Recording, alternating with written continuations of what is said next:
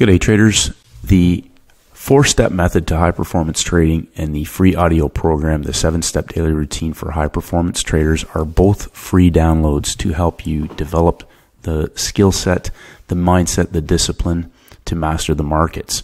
The link is down below in the box, the description box. They're both free downloads. Let's get started. Hello and welcome, traders. Stacey Burke from Stacey Burke Trading. Today I'm going to be talking about one of my mentors and one of my fundamental underlying approaches to trading and the power of executing best trade setups in the session that you're trading and understanding what that means. Peter Brandt has been a mentor to me for many years now, and Peter is a classical chartist. I talked about Peter several times and talked about getting his books. He studied Schabacker's book, Richard Schabacker, which you'll notice here, Schabacker's book, Stock Market Technical Analysis and Stock Market Profits, was written in 1932. And Peter's been trading the markets for 40 plus years, and I've learned several powerful concepts from Peter, but most importantly, the critical nature of being a master craftsman and knowing that the charts themselves do not predict or guarantee anything other than identifying the possibility of a market that potentially has an asymmetrical risk-reward trading opportunity. You can follow Peter on Twitter, get his books, study his material. He has a wealth of knowledge, but also an extremely grounded master craftsman psychological approach to trading the markets. I reiterate that it's your daily process each day that will help you identify the best trade setups that are in the playbook. And there are other trades that can be taken, but I reinforce the concept of not trying to just buy the low and sell the high and get pips. My approach to the market is to identify an opportunity that is a 90-10 high possibility for a scalable, sizable trade setup. And what that means, I often hear traders talk about, oh, the market's not moving much today, or it only went 25 pips or 50 pips. But I think those traders, the retail mindset is that I need to get a lot of pips. And I've explained this over and over again. My objective is to identify trade setups that can be scaled into with size, lock in the money, and walk away.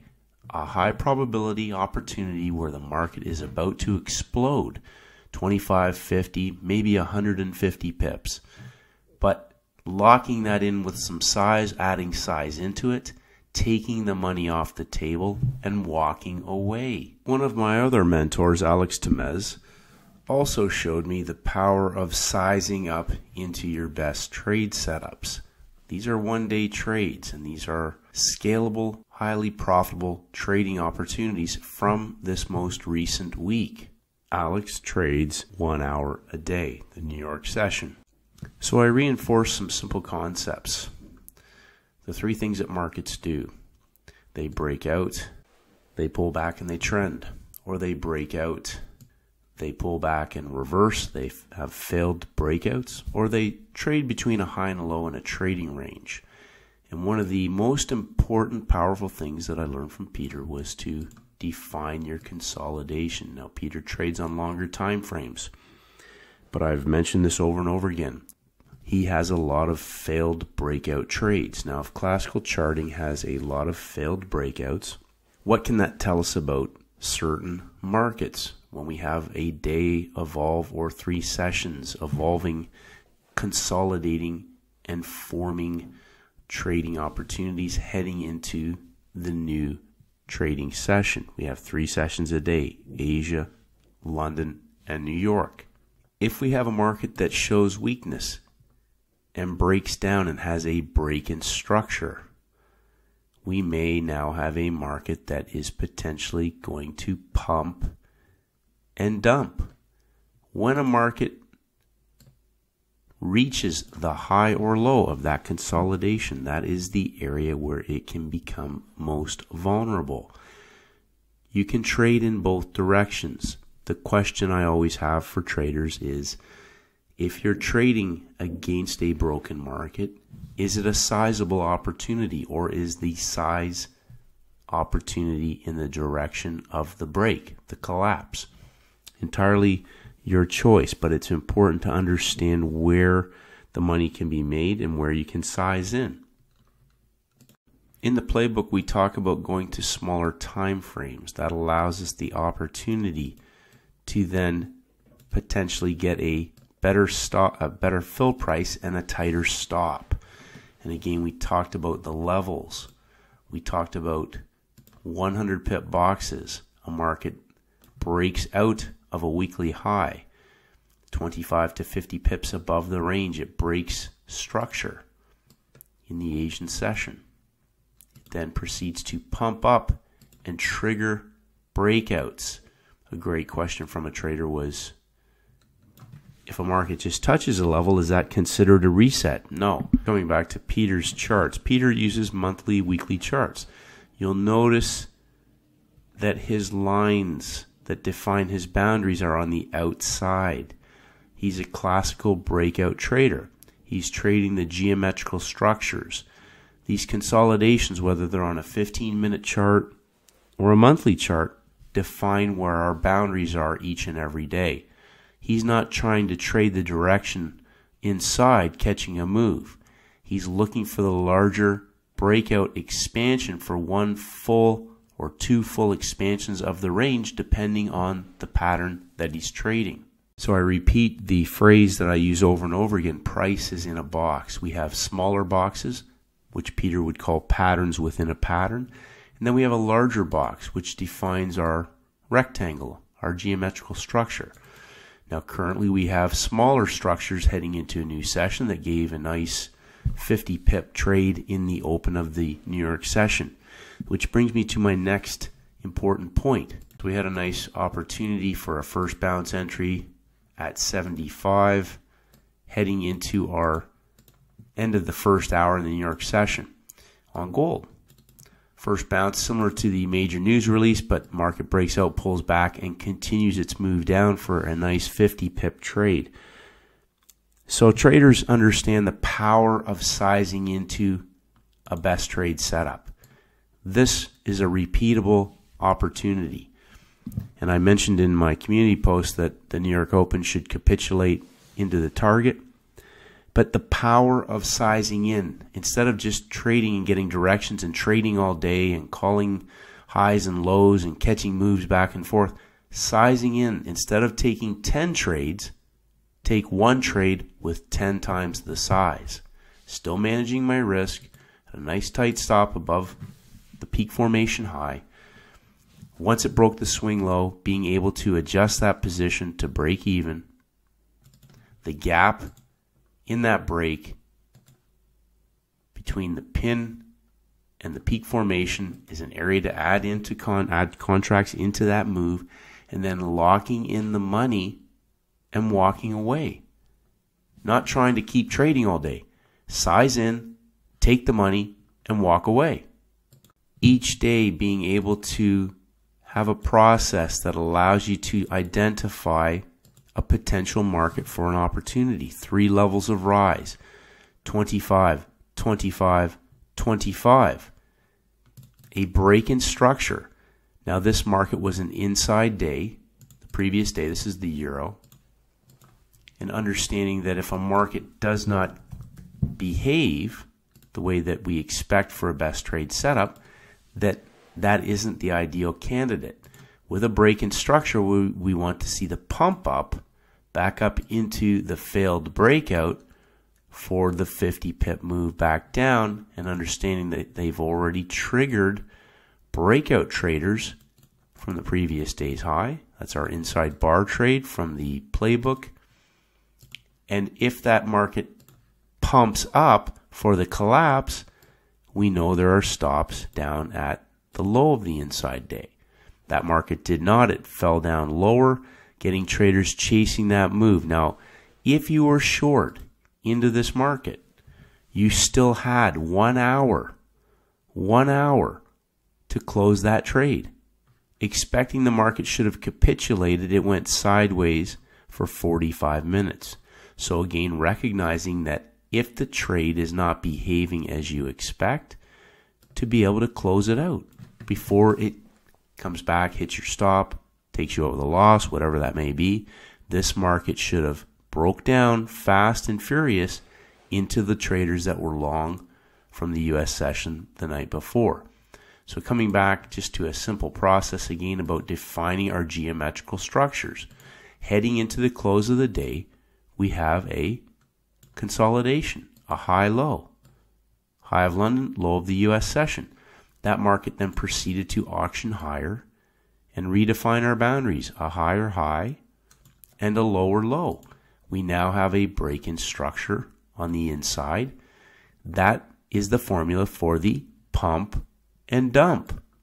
Now that market, for traders who shorted the failed breakout in the London window, were able to grab 25 to 40 pips. The low-hanging fruit in the US session, as I just mentioned, would have been a pump up to the breakout for the fall down through the low of the day. This market got traders shorting down low before the explosive reversal trade back up to the high of the day. So again, higher highs, we had a lower low, we redraw our boundaries. We have our US session low. The market made a high, continued to go higher before breaking down in one push, two pushes, and a third push into traders that were long in the US session without following through. So again, recognizing when the trade does not behave in line with a best trade setup execution. We had a first red day opportunity on the Canadian dollar. First red day is a high of the day selling opportunity if the market sets up in that manner. When we head into the close of the session, as I clearly state in the playbook, we draw our consolidation high-low. A first red day is a day that closes below the open, and a first red day trade setup is after we have our pump day. We have our pump day. We have a market then that gives us our first red day, and you'll notice the market pumps up into the breakout from the US session through the low of the Asian and London sessions. After breaking out of the high of the week, collapsing, pumping up into the breakout, and then working into the low of the day in 3 pushes before pumping up in 1 push, 2 push, 3 pushes, and an engulfment. And on the smaller time frame, as per our entry rules in the playbook, we have a market that gave an explosive first red day trade setup, which again, coming back to just taking a geometrical structure high and low for at least a 100% expansion of the range, and we could still see a completion on a second expansion if traders are leaving a trailer in that market for a very profitable asymmetrical risk reward trade opportunity. What I would like to emphasize to traders is that there is nothing new under the sun. These are not new concepts. There is no such thing as smart money concepts. There is behavior of markets and the market participants. We have trend trades, reversal trades, and trading ranges. That is the only 3 things that markets do. We can look at the S&P. We have a large dump day. That market continued down and still closed as a red day. But we have a market that broke structure, and again, heading into the close of our session, we draw our consolidation. Large moves come out of consolidations. I repeat that phrase over and over again. Large moves come out of consolidations. We have a market that stays in consolidation inside of the Asian session. So we have our larger consolidation, then we have a pattern within a pattern, a higher high, a break of structure on the inside, can begin the process for a potential pump and dump. Market triggers the low, but gives us a break in structure again on the inside. Not trading this. We're waiting for the larger break of structure for the U.S. session trade. This is a U.S.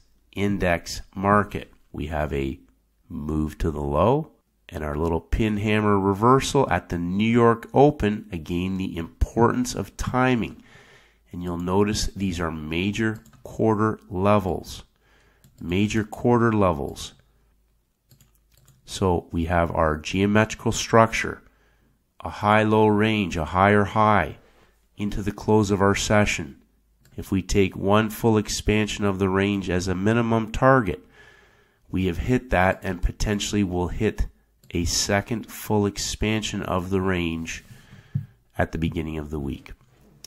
Classical charting principles, again, they do not guarantee anything, but when we align our best trade setup thesis with the sessions that we're trading, and we master our craft in terms of identifying the consolidations and staying out of the chop, knowing when to size in, making money from the best trade opportunities, locking it in, and getting off the screen. These are all repeatable, scalable trade opportunities. We don't need to sit here all day catching a move and going back and forth and trying to get short and get long and bought the low, sold the high. Where is my best opportunity to scale in with size? Is this a session trade or is this a potential larger, scalable, geometrical, asymmetrical risk-reward opportunity? Focus on mastering your craft, traders, just like Peter Brandt, Schabacker, Alex Temez. This is a winnable game. You can grow your account. You can manage your risk.